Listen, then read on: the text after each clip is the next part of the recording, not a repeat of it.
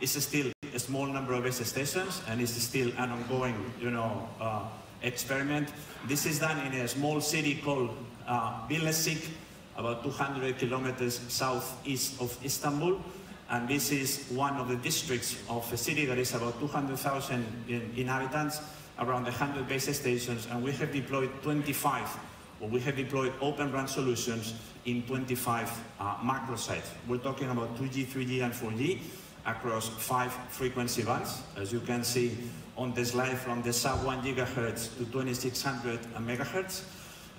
We have started with rural and suburban environments, and of course, we will go to denser environments, and we will talk about this in a minute as well. And the population that is covered by this, relatively small deployment is around 70,000 people, and is live since July. Okay? So you see some of the images. This is the real, life of the trial in Turkey. Now, moving on to